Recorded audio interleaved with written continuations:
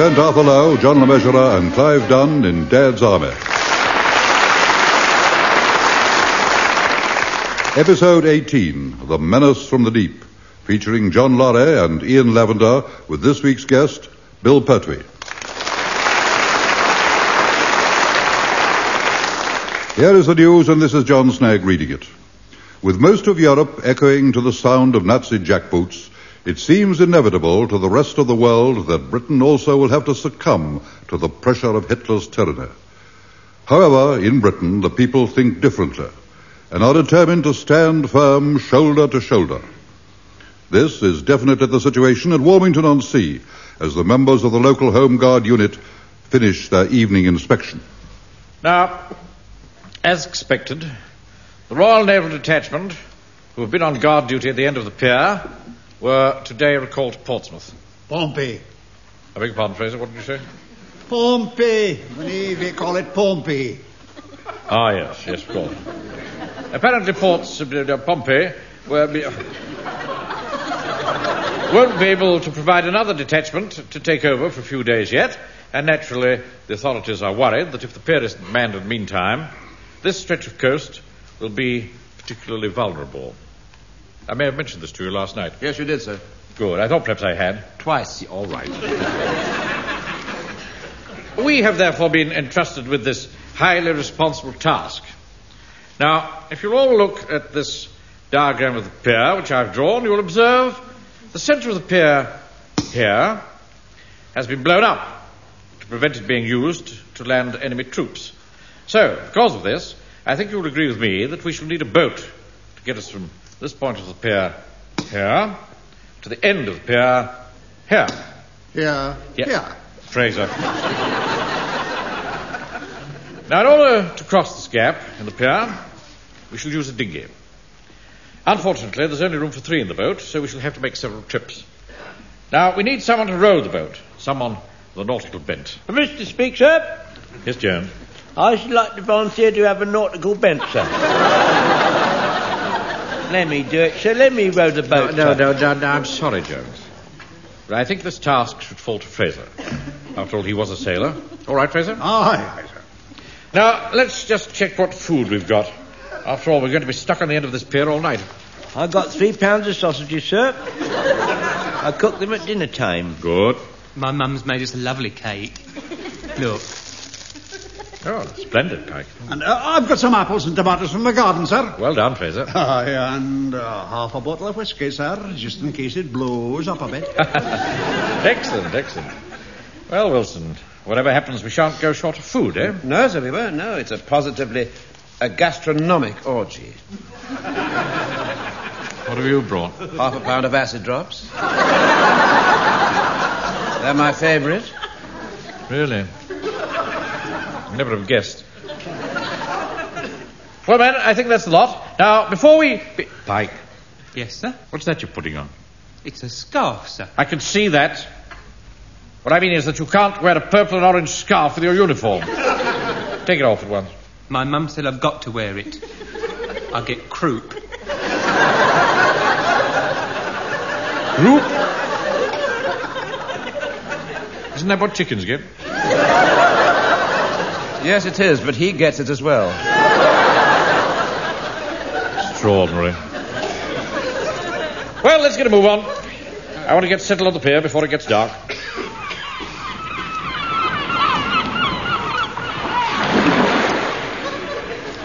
All right, Fraser. Back you go. Pick up the next 2. Aye, sir. Come on, Wilson. I gather the machine gun post is right alongside the amusement arcade. So that's probably the best place for us to doss down. Right, sir. Come on, let's have a look inside. After you, sir. This looks all right, eh? Oh, yeah, absolutely delightful, sir. I will set the Lewis gun up outside and post the first man on watch. The rest of the men can wait in here until their turn comes. Oh, look. There's a hammock. I'll take that. Oh, really, sir. What's the matter? Well, I must protest. Just because you're the officer, you take the hammock. You don't say, may I take the hammock? Or even, do you mind if I take the hammock? You just cross over to it, put your hand on it and say, I'll take that. That sort of behaviour I really just can't stand. I'm sorry, Watson. Well, No. Most unthinking. Most undemocratic of me. As you know from past experience, I'm the last one to take advantage of my position. oh, really, sir? Yes, we shall take it in turns to use the hammock. Oh, thank you, sir, thank you. And I'll go first. Well, I don't think much of this place, Mr. Mainwaring. Ah, there you are, Jones. Do you have a good crossing? Not bad, sir. Mind you, the sea's getting a bit choppy. What shall I do with the Lewis gun, sir? It's getting a bit heavy. Well, set it up in the machine gun post outside and cover it over. Don't want the sea air to get to it. If Hitler kicks off tonight, we shall be right in the thick of it. You know, Wilson, I almost hope that Hitler does ever go tonight. I'm simply spoiling for a fight. Which reminds me, we ought to phone GHQ and let them know we're in position. Should be a field telephone here somewhere. What? Ah, yes. There it is, over there. Over in the corner by that pin table. Right. I'll ring GHQ while you put the blackouts up. Hello, sir. Captain Mainwaring reporting. We've taken up our positions on the pier, and we're ready for anything that Hitler can throw at us. We're as snug as a bug in a rug here. A bug in a rug, sir. Yes. You can rest assured that the only way Jerry will get past us is over our dead bodies. Thank you, sir. Good night. That's the sort of fighting talk they like to hear at GHQ. Yes, sir. Lewis gun's in position, sir. Well done, Jones. Privates Fraser and Pike reporting for duty, sir. Jolly good. Come in, both of you. I've tied the boat up, Mr. Mainwaring. Well done, Pike. Hey, Uncle Arthur. Look, if you look down between these floorboards, you can see the sea below. Why do they always have them so far apart? Well, they're always like that on piers, Frank. You know, if I was a little mouse, I could fall down one of those cracks. Yes, well, you're not, are you? So you don't have to worry about that. Thank you. All right, men, settle down. I'll just give you the orders for the night. Now, we're on duty until 6:30 in the morning. According to my watch, time is now... it's 5 minutes to 2100 hours. 20:55, sir. Yes. Well, that's what the time is. Now, I've drawn up a rota, and it works out at an hour and a half's guard duty each. Fraser, you'll take the first watch. Yes, sir. That's 2100 to 2230. Walker, 2230 to 2400 hours. Pike, 2400 to 2530. No, sir. No, sir, you see, it's 0130, you see. You start again when you get to 2400. Do you? Yes. Yes. All right. Pike, 2400 to 0130. Jones, 0130 to 0300. South Wilson, 0300 to 0430. Godfrey, 0430 to 0600. And I shall take the last one, 0600 to 0630. Hey. I thought you said it worked out an hour and a half's duty each. Well, it's not my fault if there's only half an hour left for me to do, is it, Fraser? Anyway, you're on first, so you better get outside. Now, we must see about something to eat. Hey, you'll not forget about me outside, will you? It's going to be awfully cold out there. No, it's all right, Fraser, all right. But just close that door, will you? You're letting in a terrible draught. Ah, you put the gum of the way to run and jump. What did Fraser say, Wilson? I don't know, sir. It sounded like Gaelic or something. Whatever it was, it didn't sound very nice. Right, Pike, where's the food? Oh, I'm sorry, sir. I left it in the boat. Well, go and get it at once, you stupid boy. Righto, Mr. Mainwaring. Can't wait to get my teeth into one of Jones's succulent sausages. I'll cut them just as you like them, Mr. Mainwaring. Lovely and crisp on the outside and pink in the middle. Very tasty. Very sweet. Oh, sound marvellous. Yeah. Permission to speak, sir. Who's going to sleep in the hammock? We're going to take it in turns. Captain Mainwaring is going to be first. Fancy that. I shall relinquish it when I go on duty.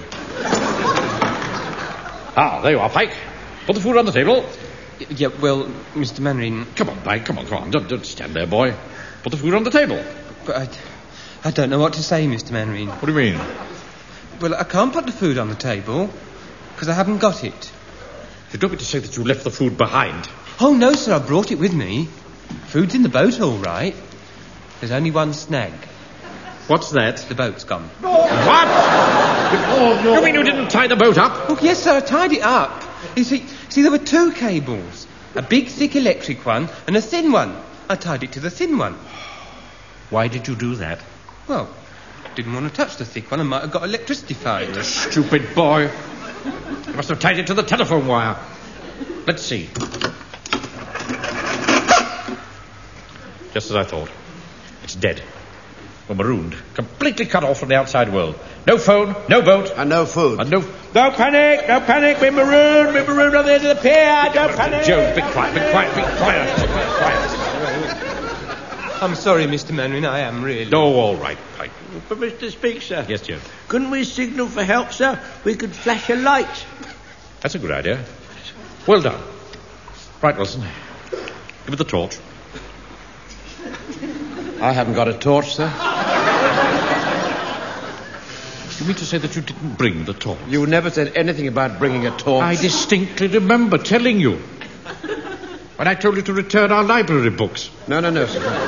I remember you asked me to buy some dyspepsia tablets, but I'm quite sure... All right. Never mind. I'll talk to you about this later. Look, Mr. Manring, there was a story in Hotspur last week.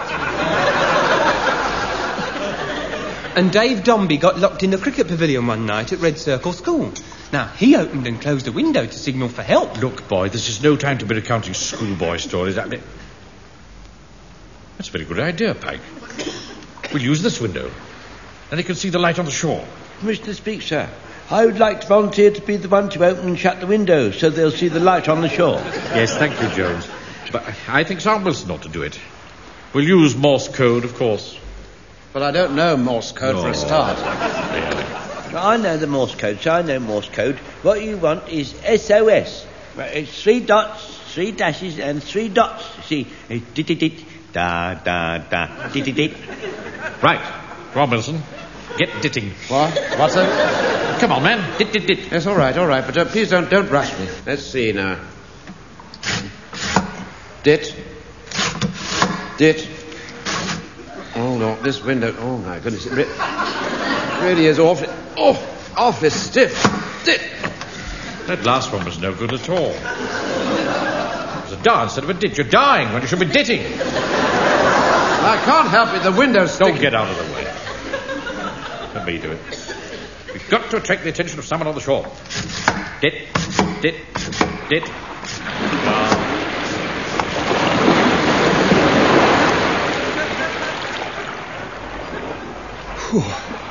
Chilly tonight, Mr. Origin. I'll have to go and get the promenade patrol. Yeah, it is a bit drafty. Still, you must be warm in that nice new uniform of yours. Look, mate, I've done a whole year's service in the ARP to get this uniform. I've earned it. I'm sorry. Well, I should think so. Hey, just a minute. Look, there's a light flashing. Where? The end of the pier. Look, there it is again.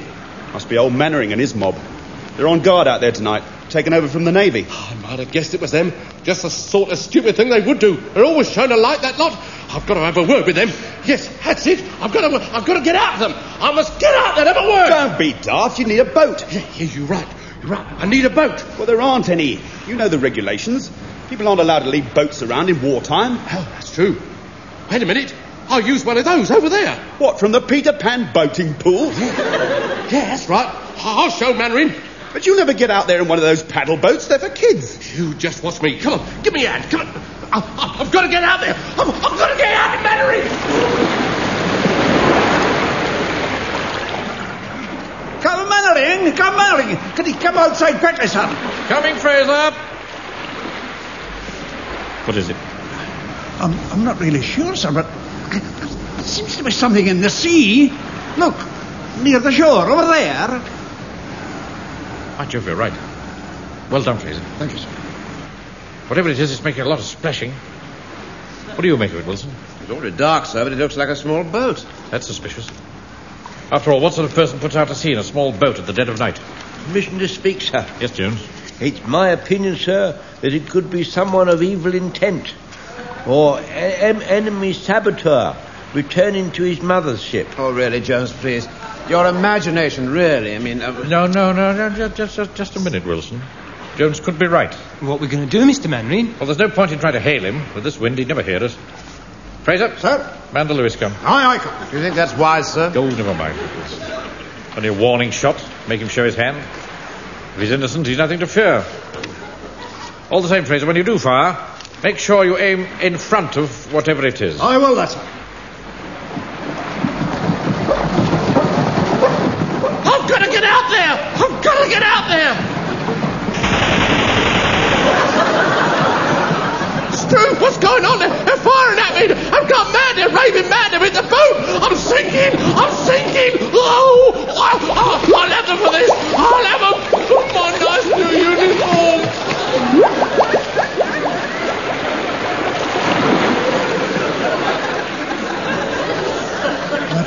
That's very peculiar. What is, Fraser? Whatever it has disappeared. Can't have disappeared. Can you see anything, Wilson? Nothing, sir, nothing at all. It's all rather eerie. Permission to speak, sir. It could be a secret weapon. You're very ridiculous, Joan. That thing came from the shore. If it was a secret weapon, it wouldn't be coming at us from our own side, would it? Perhaps that's what the secret is. Here. What's that funny noise? Mr. Mandarin, look! Look! There's a thing coming up the ladder out the sea. Please, can I shoot it? No. Leave it to me, Frank. All right, keep quiet, everybody. You stupid load of hooligans! Hooligans is what you are! Hodges, what do you think you're doing? Oh, didn't you know? I take a dip like this every night. Put on my new uniform specially. I came out to see you, of course. Oh, how awfully thoughtful of you. We're perfectly all right, aren't we, sir? You were flashing a light. Oh, good, you saw it. Of course I saw it, and so could an enemy aircraft. Oh, stop grumbling. Get inside and get those wet clothes off. You haven't heard the end of this.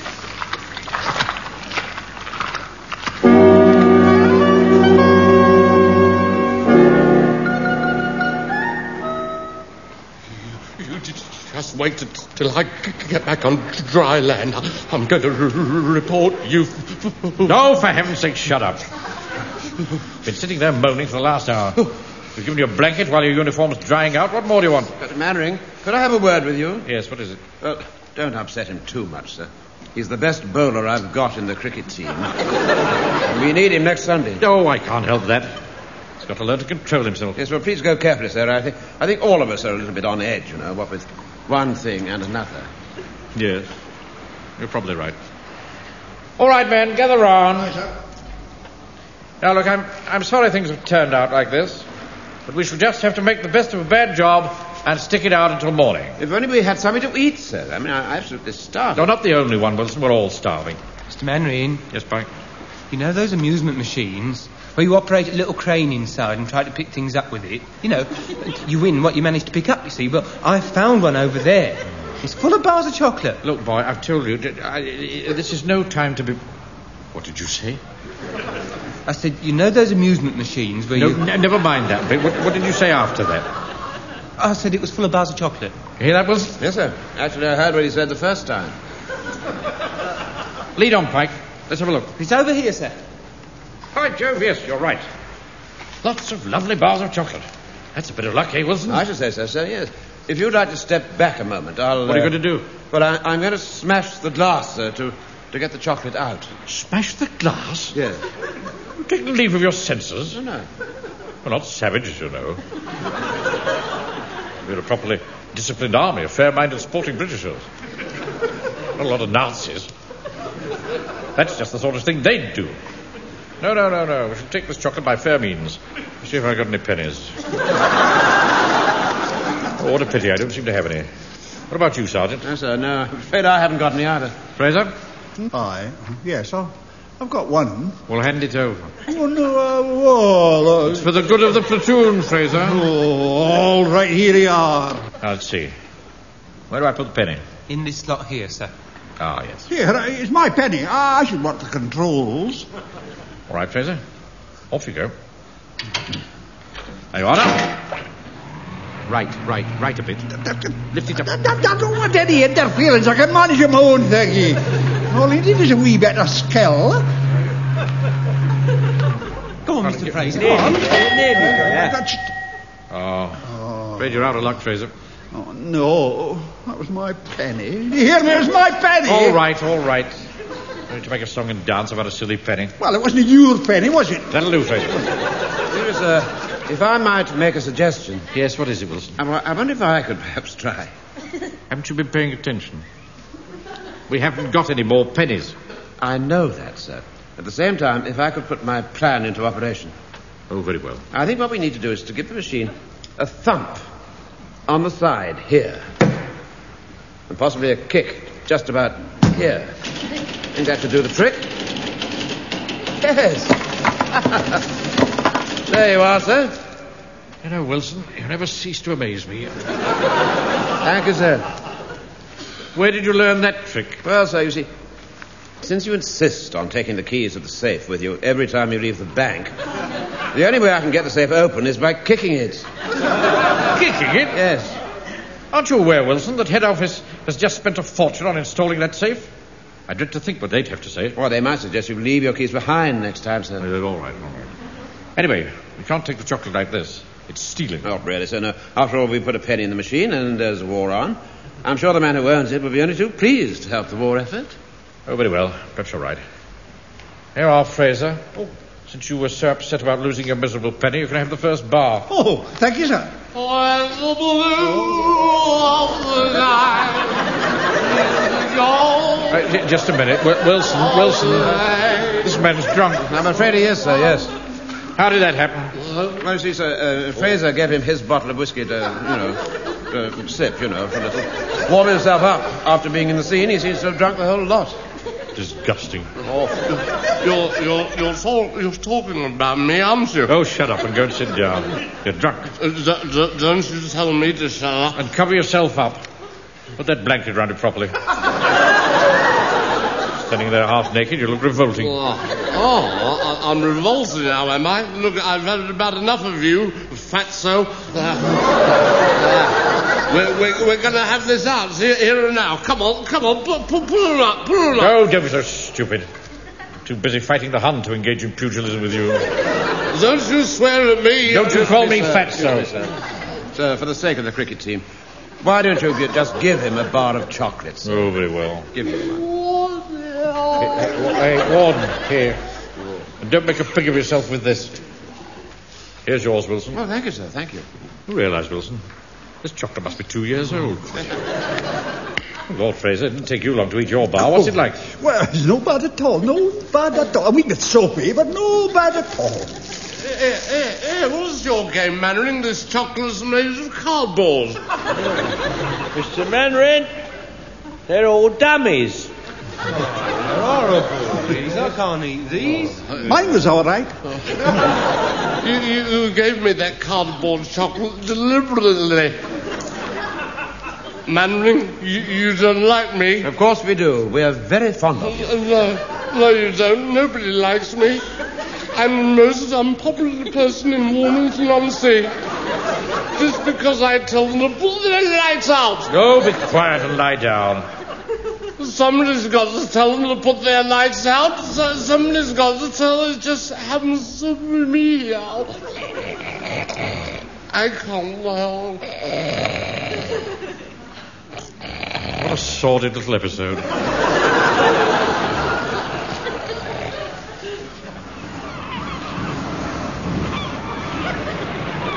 Mr. Mannering, wake up, sir. Wake up. Yes, what? Oh, Yes, it's me. It's me, sir. What do you want? Well, sir, there's a strange object bobbing about down there. Oh, good Lord, don't tell me the warden's fallen into the sea again. No, see, he's asleep over there. Oh, well, perhaps I better have a look. Which board did you look through, Jones? This one, sir. Right. Let's have a look. Good Lord. Can't be. It is. It's a mine. Oh, well, if it's yours, that's all right then. I wonder where it come from. I said it's a mine, you fool. A mine. And it's trapped under the pier. I don't like the sound of that. Come on. Got to get down there. Not a moment to lose. I'll take this boat hook. Right, sir. You bring the other one. Yes, sir. Right, sir. Right, sir. Right. Wake up, everybody! Wake up! Don't panic! Don't panic! Mine under the pier! Don't panic! Where? What? Over here, Jones. Coming, Mr. Mannering. Now listen, Jones. Whatever you do, don't let the mine touch the girders, or we shall all be blown sky high. Look out! It's coming towards you. Use your boat hook to push it away. Push it away! I am pushing it away, sir. I don't think it wants to go. Yes. All right, I've got it. To you, sir. To me. Thank you, Jones. We can't stand here all day pushing it backwards and forwards. What are you going to do? How should I know? Look, sir, it started drifting out to sea. Right. We must blow it up before it does any damage. Fraser, man to Lewis, come. Aye, sir. The rest of you use your rifles. Sir? Take aim, and in your own time, fire. Yes, sir. Look at that. Look, it's drifting towards the shore. Don't talk, Fraser. Keep firing. Aye, sir. It's going towards the Novelty Rock Emporium. Keep firing, man. We can't, Mr. Mannering. We've run out of ammunition. Here, what's going on? Blimey, is that a mine? Oh, you've sobered up, have you? Yes, of course it is. We're trying to blow it up before it does any damage. Right, this is an ARP matter. I'll take charge. Good. We've run out of ammunition. Oh, Struth. Here, hang on a minute. I've got an idea. I'll be back in a minute. Where's he gone, Wilson? To the coconut shy, I think, sir. It's no time for childish games. Right, here we are. Right, now let's have a go. Just a minute. What do you think you're going to do with that wooden ball? Blow that mine up. With that? Yeah, of course. Why not? You know, sir, he bowls a superb Yorker. Even so, I bet he doesn't hit it. It's a ridiculous idea. How much, a fiver? Yes, very well. All right, you're on. Here we go then. Now stand back, everybody. Right, now watch. It's going straight towards it, sir. So it is. Good Lord.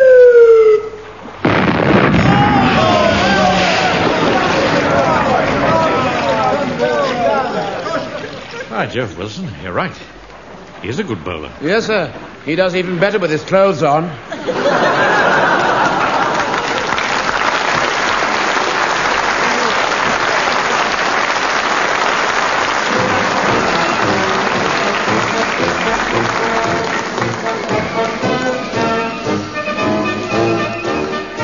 In that episode of Dad's Army from the original television series by Jimmy Perry and David Croft, you heard Arthur Lowe as Captain Mannering, John LeMessurier, Sergeant Wilson, Clive Dunn, Corporal Jones, John Lorry, Private Fraser, Ian Lavender, Private Pike, Bill Pertwee, ARP Warden, and David Sinclair as the second warden. The Menace from the Deep was adapted for radio by Harold Snowd and Michael Knowles and produced by John Dias.